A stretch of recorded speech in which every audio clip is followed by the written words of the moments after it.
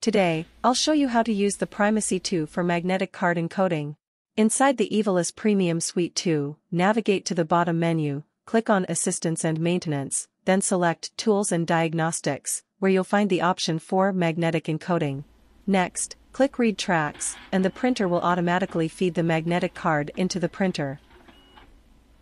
You enter the desired data into the tracks.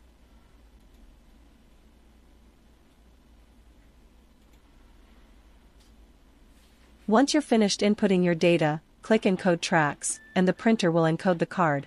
Once the encoding process is complete, a green tick will appear. After seeing the green tick, you can eject your card.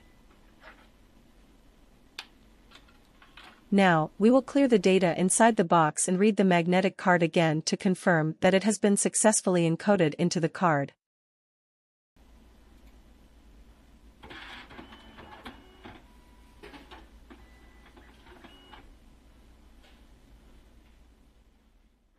Please like, share, and subscribe our YouTube channel, follows our Facebook's pages and visit our websites www.alcadc.com.